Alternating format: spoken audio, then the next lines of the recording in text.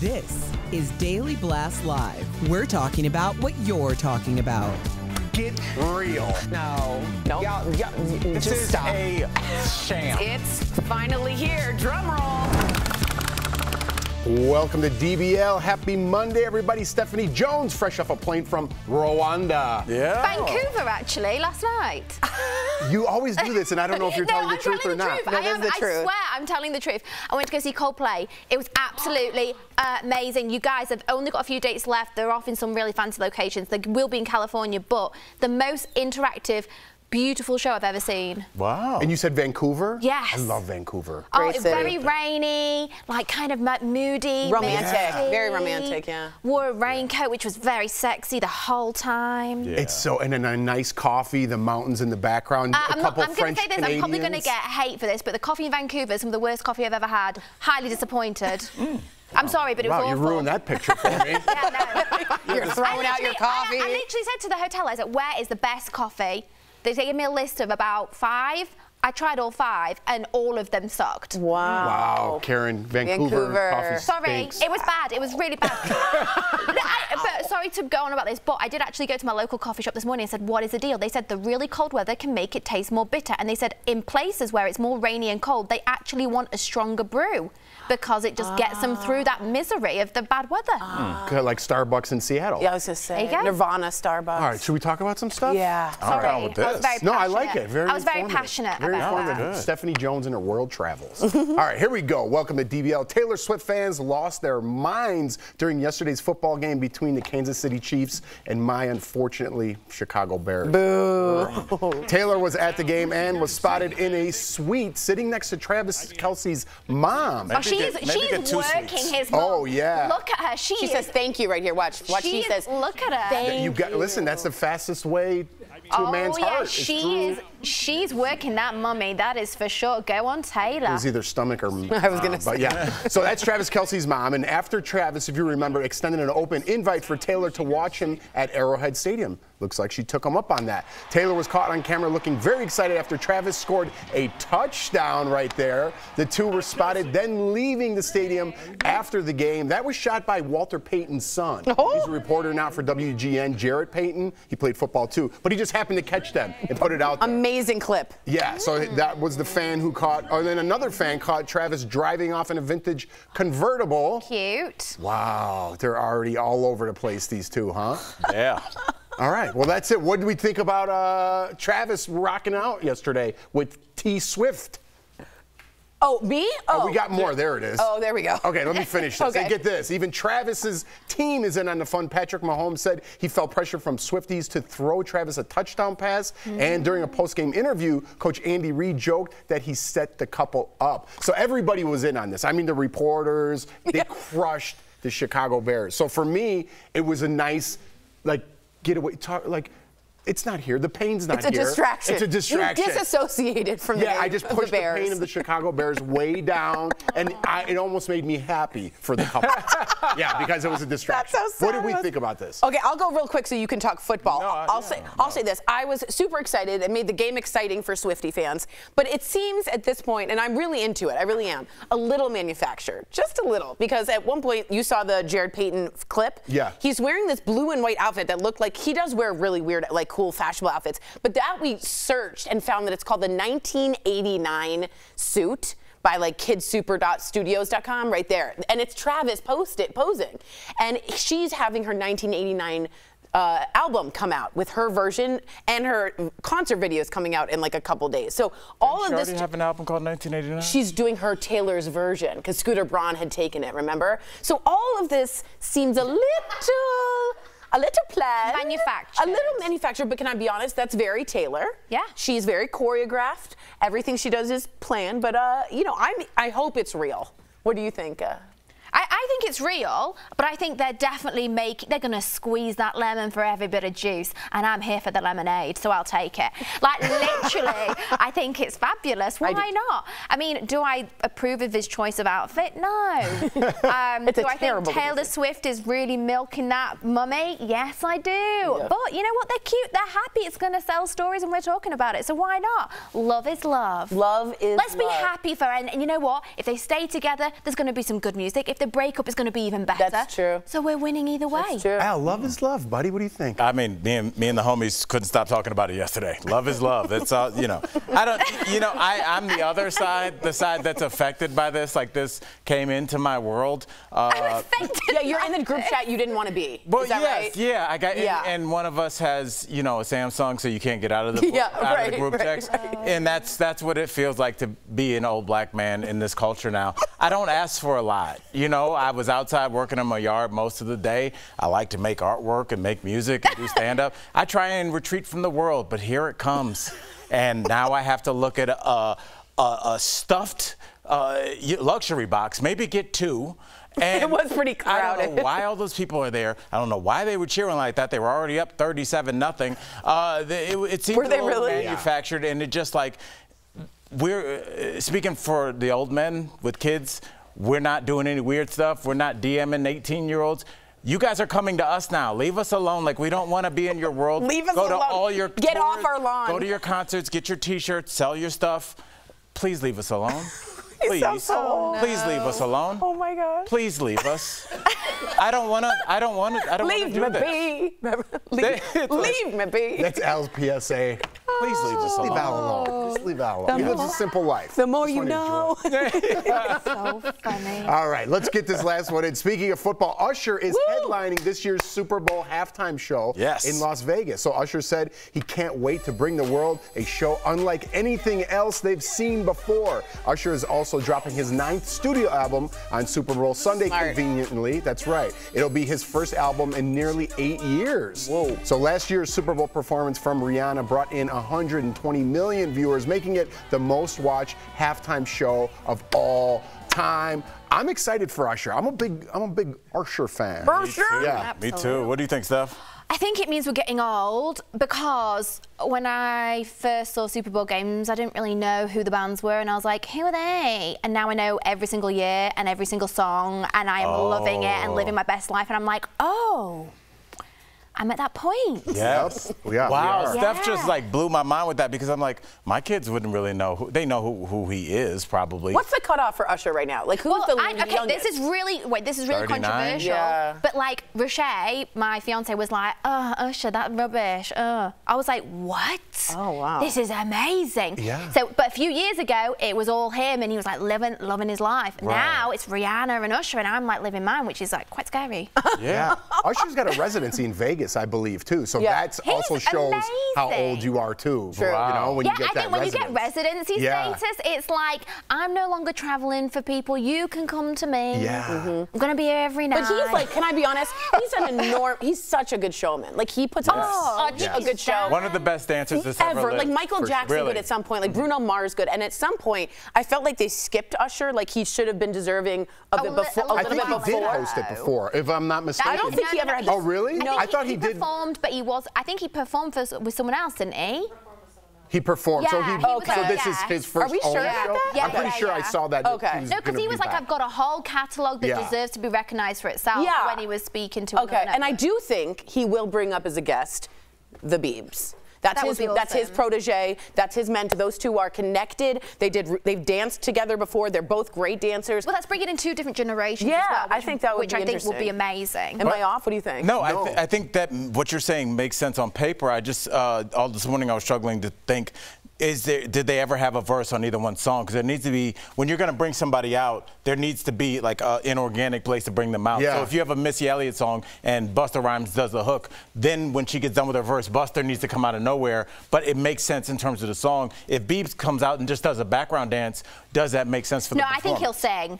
If Biebs comes out, he's I not think he will. dance. And there is a song they did together that's going viral now where they did a weird dance, and it's really bizarre, and everyone's like calling for them to do it again. So they performed It's so gonna happen. I hope you're right, because I'm a believer. I love the beat. Steph blew my mind with that, though. You're old when you know the Super Bowl acts. That makes so much sense. No, I remember literally being back in England, didn't really know what the Super Bowl was, but always watching the halftime shows. And when I was growing up, I didn't know who loads of the people were. It was a bit, stuff my mum and dad listened to. But now every year, I'm getting more and more excited, which is more and more worrying. Yeah. We're getting old. Yeah. But just to clear it up, 2011, Usher performed with the Black Eyed Peas at the Super Bowl. Oh, that was a weird one. Remember that? Why is that weird? No, it was a weird performance. Oh. I didn't love that performance. Well, let's get this last story in. Speaking of Vegas, Kelly Clarkson stumbled upon a street performer on her way to a sound check. She gave her a tip. Then the woman asked Kelly to sing, totally unaware of who she was. Kelly Clarkson.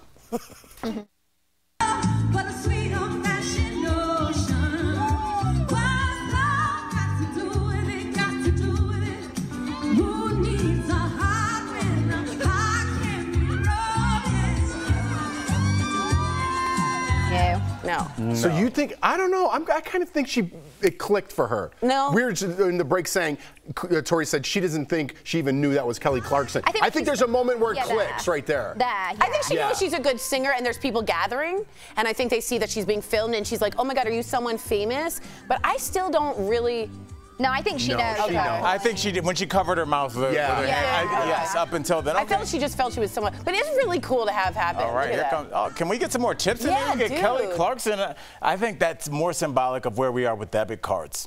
Nobody has cash anymore. Yeah, Venmo. It's really hurting the street performers. I'm a cash guy. You know what stinks? I had to do this weekend, and I only had a 20, and I was like, it's your lucky day, buddy. But he was performing, and nobody was giving him tips. So I was like, whoa, that was cool. Hey, that was a God saying, good job for you. Oh, really? Yeah, that was an angel. Thanks, buddy. Yep.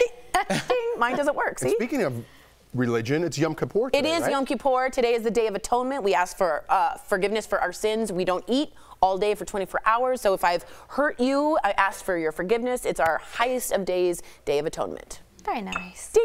All right. Thanks, buddy. Coming up on DBL, writers have reached a tentative deal with Hollywood studios to end the strike. Does this mean your favorite shows will be back soon? And Pauly Shore pitches the idea of playing fitness icon Richard Simmons in a biopic.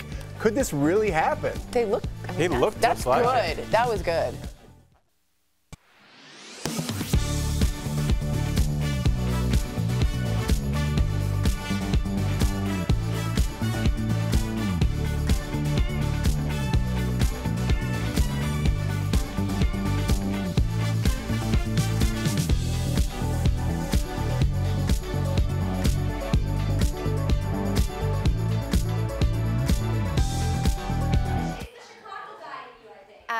Our lovely Kelly is just saying how much Jeff is reminding her of her dad with his little fish, because I saw a kid catch fish. You have to throw it back. What else does Jeff say that reminds you of your dad? They both wear like this gold chain with the cross on it under. I think it's a Chicago thing because my dad's from the same area that Jeff's from. Is he religious? Yes, very religious, just like Jeff. Yeah, they're like the same person. I think they were just raised the same way in Chicago suburbs, I think. But yeah. But even the stuff that Jeff does that annoys me, I'm like, oh, that's so my dad. That's so maybe it annoys. What is your? Do you I think it annoys you because it's your dad. Yes, exactly. Oh, I don't. Yeah, if there was someone that was really good, I'm more like I hate when if I see someone at the side of the road that've got kids. That I cannot not give them money. The dogs get me too.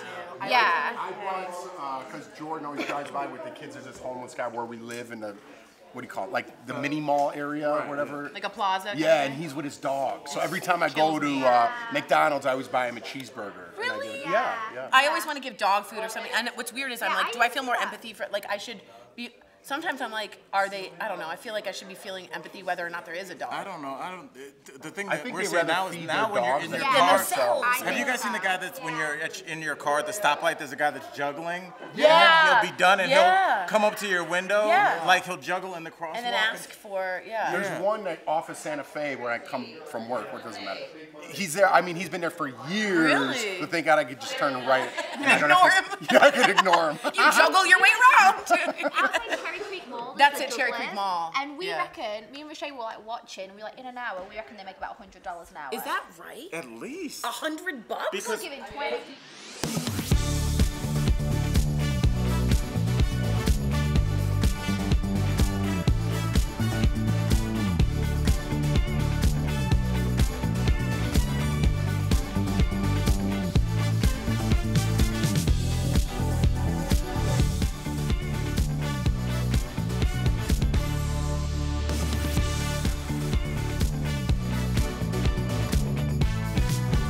Welcome back. We could see our favorite TV shows coming back on the air soon. After 146 days, the Writers Guild of America has reached a tentative deal with studios that could finally put an end to the writers' strike. This is great news. The deal is reported to include higher residuals from streaming services, higher wages for writers, and protection against AI. Very important. We could see late shows and daytime talk shows coming back as soon as next week. Meantime, 150,000 actors are still on strike, but I feel like if they get this done, they'll be next. It's going to come next. And may I just say, this is what solidarity gets you. When everybody joins in a uniform way of saying this is unacceptable, even the studios tried to wait them out and starve them out and do it, and they wasted more money. They lost, we think, $6 billion in this, when all they were asking was around a $47 million pay raise for the writers. They could have ended this weeks ago. So it shows the greed of the corporations, in my opinion, and the solidarity of the writers. It is the summer of the strike, and I'm proud of the writers. And hey, how crazy is this? It's happened on your holy day, on Yom Kippur as well. That's very true. And there's a lot of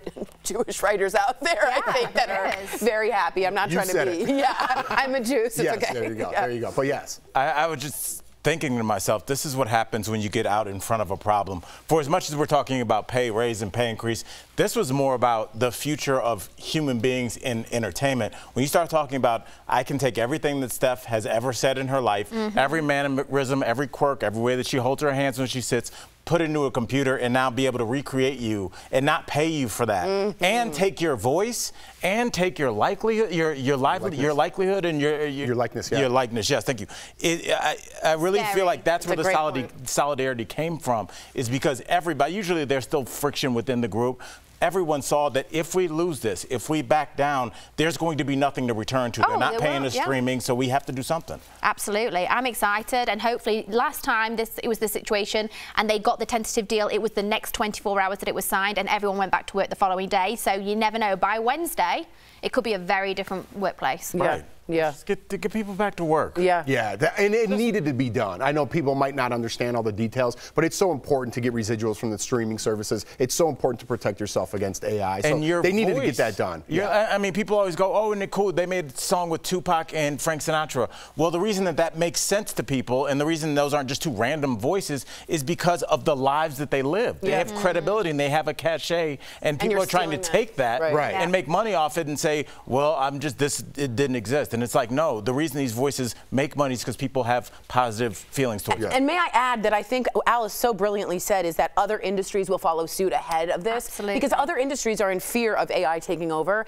and they have seen a successful strike happen. And that becomes an avenue of a way to go ahead of it. So I think we're starting to see other avenues of that. All right. I like it. I like it. Coming up on avenues and DVL. boulevards, Jeff.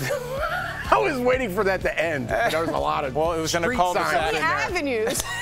Speaking of direction, Tori had none. Yeah. All right. Routes. Pauly Shore is putting his name out there to play Richard Simmons. Maybe Tori should as well. But is there a biopic in the works? Come on, guys. He's so nice, that man. He's such a...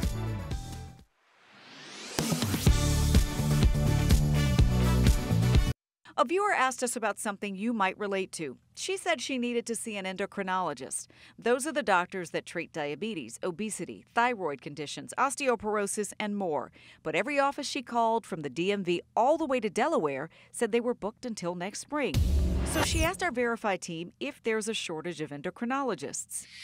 Our sources are a pair of scientific studies, the Association of American Medical Colleges, and Dr. Sethu Reddy, who leads the American Association of Clinical Endocrinology. Researchers estimate that America needs roughly 2,000 more endocrinologists, but they think the shortage will keep growing because of rising rates of obesity and diabetes, as well as an aging population. All of that creates additional demand. Dr. Reddy says some of his colleagues aren't in the clinic full-time, and others focus on one aspect of the field. You may have a physician handling thyroid primarily, or diabetes, or pituitary or adrenal disease. So we can verify that, yes, there is a shortage of endocrinologists. But they're not the only ones that are hard to find. The Association of American Medical Colleges says the U.S. could be short as many as 124,000 doctors of all kinds by the mid-2030s.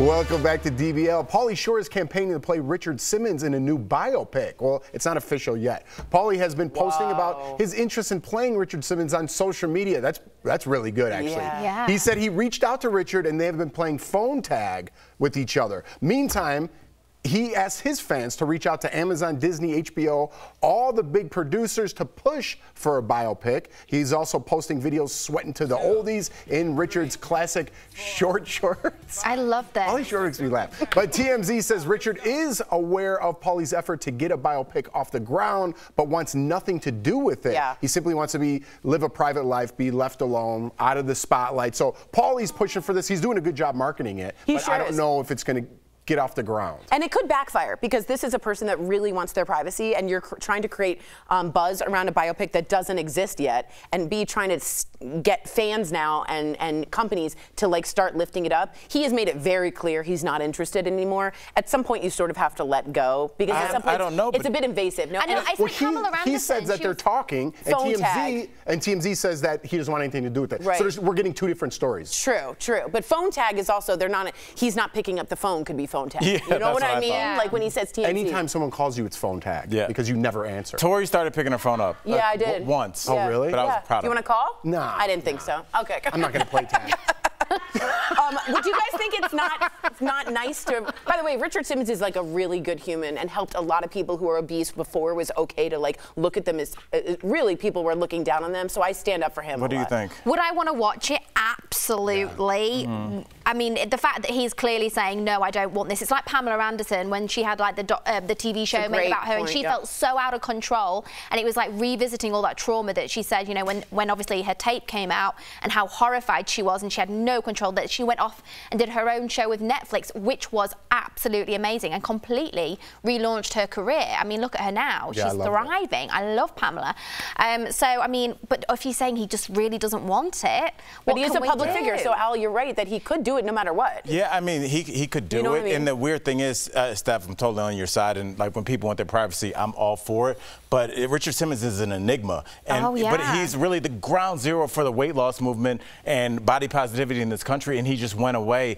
And him going away without really ever being seen again generates interest. What happened to this guy? If he was on Instagram every day, no one would care. It's the mysterious characters, the Pamelas, And why the did he leave? Britneys. Like, everyone wants to know what's going on. Like, Just why tell did us. he was so into the spotlight. Remember, he'd fly into Letterman like on wires, and then nothing. Everyone wants to know why. Yeah, he had a studio in LA, I believe Beverly Hills, because I went there and you could dance with him. Oh, and stuff. yeah. Get like a So workout class. awesome. It was great. It was amazing, and then just nothing. And just nothing, yeah. So I hope he's all right. I hope he's all right. And I would like to see this biopic. Yeah. We'll be right back.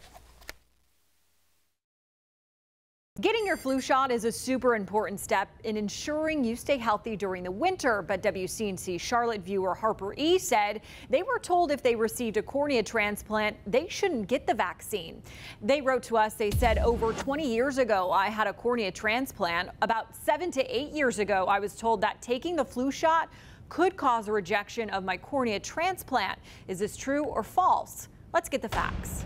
Our sources are Lee Wiley, MD, ophthalmologist at Charlotte Eyes, Ear, Nose, and Throat, and the National Institute of Health. According to the National Institute of Health, the cornea is the most commonly transplanted tissue in the body. The study says while these transplants have very high success rates, rejection is also possible. To ensure a healthy transplant, doctors will give patients immunosuppressants to prevent the immune system from attacking healthy cells by mistake. We know that vaccines stimulate the immune system, which is our theory on why it may put a transplant patient at a slightly higher risk of rejection. But infections also stimulate the immune system, so we have to keep that in mind as well. Wiley says if a patient has a rejection episode, those are usually treatable. However, if someone gets the flu or COVID infection, you can often end up with a life-threatening illness in certain cases. So overall, we recommend just getting the vaccine if it's available to you, and looking out for the signs and symptoms of rejection. Wiley says the signs of rejection include redness, sensitivity to light, decreased vision, and pain. He stresses that anyone could be at risk for cornea rejection even if they are 20 years out from their transplant. You still have to monitor for rejection. The risk, is once again low, but not zero. Wiley suggests patients chat with their local ophthalmologist who could prescribe drops called prednisone at the time of your vaccination to even further lower your risk of rejection. I am a proponent of getting the vaccine and monitoring the transplant very closely. With your Verify Fact Check, I'm Megan Bragg. Chances are you know someone who plays Fortnite, or you've taken the battle bus yourself. The game is free to play with the option to buy lots of premium upgrades. Last December, the Federal Trade Commission filed a complaint against Fortnite maker Epic Games, claiming it tricked customers of all ages into making unintended purchases and locked the accounts of customers who disputed the charges. Now, there are claims about a settlement, with many people asking if they're really entitled to get some of their money back. So, let's verify. Is the FTC Fortnite settlement real?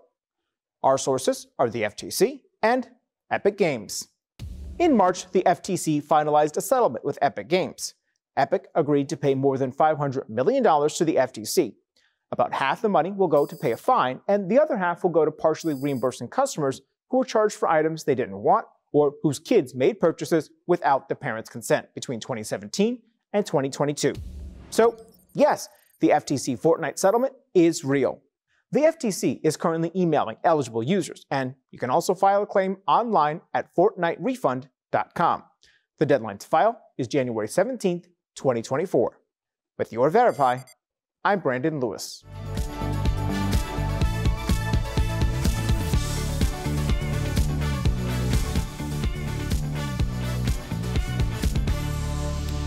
Welcome back. If you're having neck pain, your body might be telling you something that it's time to change a few of your bad habits. It's time for some joint and muscle support brought to you by Omega XL. One of the most common causes of neck pain is looking at your phone for too long. You can fix this by using good posture while you scroll. Next, check your sleeping position. This happens to me, and try to keep your spine straight and often as possible. And don't forget to take stretch breaks a few times a day. Omega XL has improved the lives of millions of consumers, supported by 30 years of clinical research. Omega XL's powerful and proven benefits have transformed the lives of athletes, celebrities, and dedicated daily users. Call 800-726-5185 or visit OmegaXL.com for more information. I was trying to speed through that. We still have a little time left. I'm trying to get better posture, and it really comes from the core, in which I don't have.